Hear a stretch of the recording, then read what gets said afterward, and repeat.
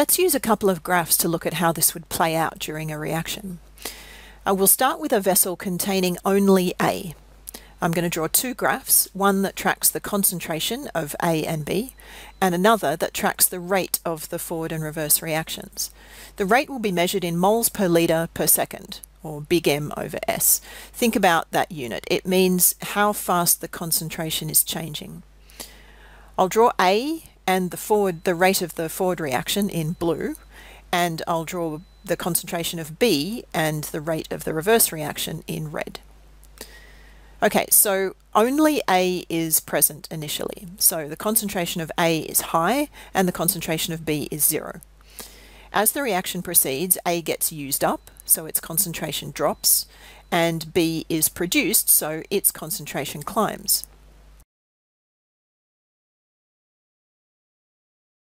Because the concentration of A starts high, the forward rate is also high. And because the concentration of B is initially 0, the reverse rate also starts at 0. But as the reaction proceeds, the concentration of A falls, so the rate of the forward reaction also decreases. Remember, concentration affects rate. Simultaneously, the concentration of B is climbing, so the rate of the reverse reaction climbs. Well, this continues until the rate of the forward reaction equals the rate of the reverse reaction. When we reach this point, the concentrations of A and B are no longer changing. Since the rates are equal, neither species can win.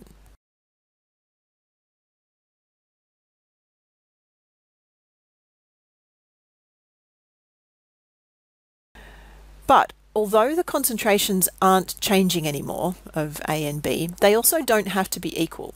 Remember that for this hypothetical reaction, we needed a 3 times higher concentration of B to get the rates to be equal.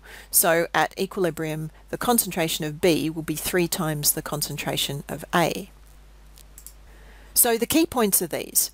If a chemical reaction is at equilibrium, the rates of the forward and reverse reactions are equal. This is the primary definition of equilibrium.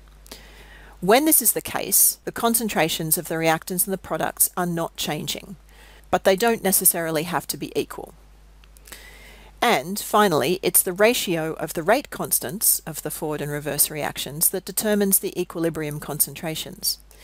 In equilibrium chemistry, we simplify the ratio of those rate constants into a single constant, KEQ, the equilibrium constant, and that's different for each reaction. I'll show you how to use this in coming videos.